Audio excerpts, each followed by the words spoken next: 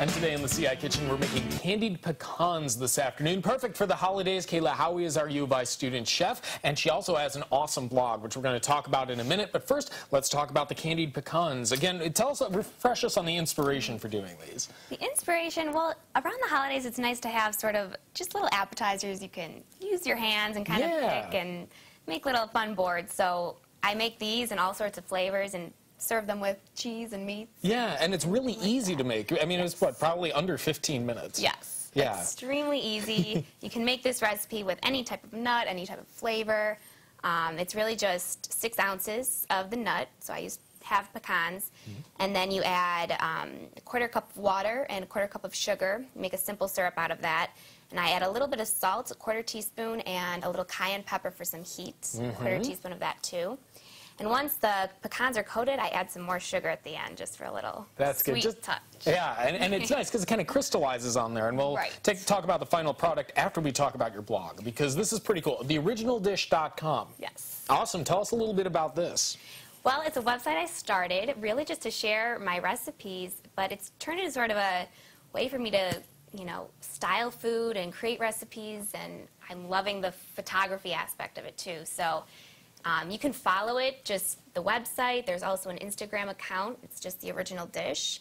And, you know, I'm on Pinterest and Facebook and Twitter and all sorts of things. And I love this. And I like the way you put it, too, about it. It's really an art, because as good as food is to taste, it also needs to look appetizing. Right. And that's kind of what you capture with the pictures here. And I've been guessing with the experimentation with what you got, because you've got lots of things with different colors and textures and stuff. It's really kind of a learning process for me as well, just sort of getting to make food and then kind of experiment with how to make it look good, you know? Yeah. All right. TheOriginalDish.com will connect you a little bit later, but first, look at these. You have 2 different kinds. Tell us a little bit about, you mentioned in the first segment what we made here, but refresh us for those just joining us. So what I showed you today was the candied pecans, and they have a little cayenne pepper in them for a little heat.